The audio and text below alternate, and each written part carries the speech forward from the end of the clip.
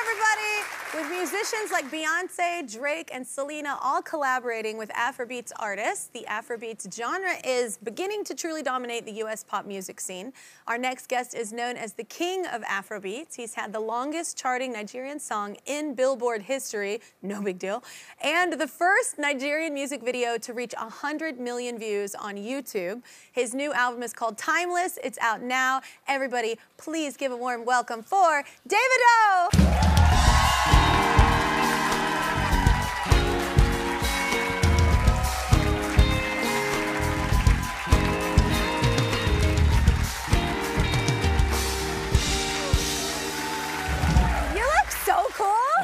Thank you. You was out here looking so cool in pink. Yes. I must say this. I grew up watching you, and yeah, my older sister was the biggest Kelly Clarkson. Oh my God! Well, she has better taste than you. So yeah.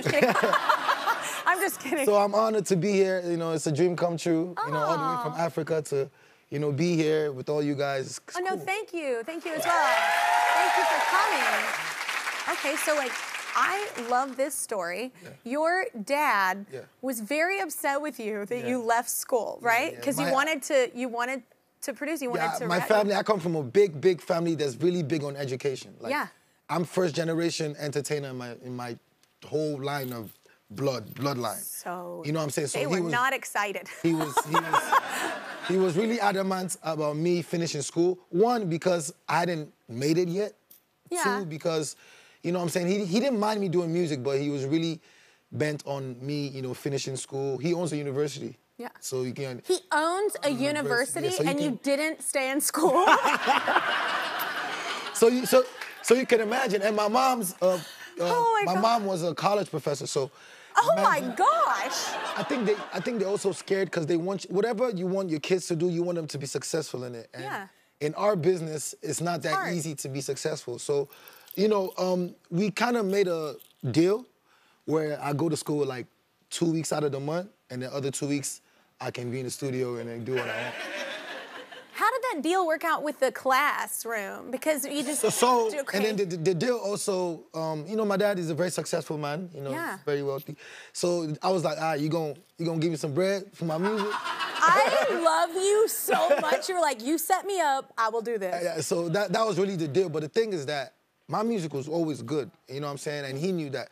So the more I was going away for 2 weeks, doing the music, dropping videos, my music was getting bigger. Yeah. So it got to a point where I was a distraction to the class. So I'm like, yes. I love it, yes. I've made it. Yeah, I was a distraction to the class. So I'm like, I don't even got to leave by myself. They telling me to get out. You know what I'm saying? I love it. So after a while, then I kind of had to do like a per-time class type stuff. Yeah. And then I was getting too big, and then he got mad. I'm talking about he see a billboard of me doing a show, the show gets canceled before I even get there. Oh my God. He has that type of power. Yeah, that type of power. What a powerful You know what I'm saying? So it got to a point where everybody was being scared to book me. You know what I'm saying? So I'm like, you know what?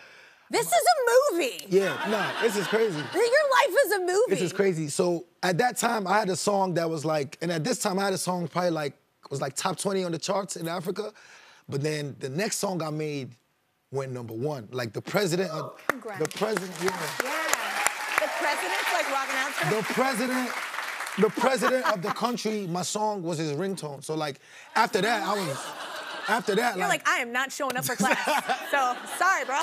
So eventually though, I went back and I did finish, because I only had like a year and a half left. So eventually, I did finish those. I love that your dad, though, he's seen you like being unsuccessful on Billboard. It's like, no, I'm gonna shut that down. You made a deal. Yeah, you made a deal. And now he's the biggest fan. I love that. Biggest fan. Yeah. It was important. That's amazing.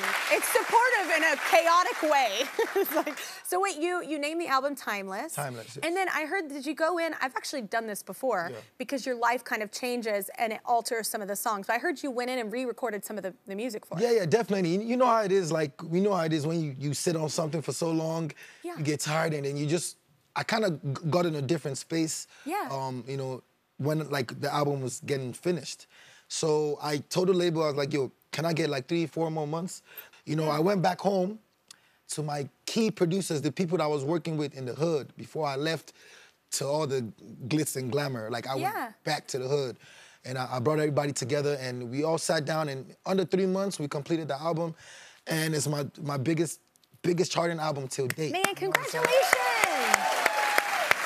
That's so awesome. I love it coming back to like your crew. Yeah. When you first were inspired and you first were like, there's nothing like that high, you know, whenever you're first getting started. I love that. Of course, and you know, with our music, of course, there's a lot of like Afro fusion. Of course, we get inspired by people like you, people over here, rappers, R&B. Inspired by everything. R&B's life, yeah. But with this record, I really wanted to take it back home. And it's being respected worldwide. Beautiful. You know what I'm saying? That's just amazing. Yeah.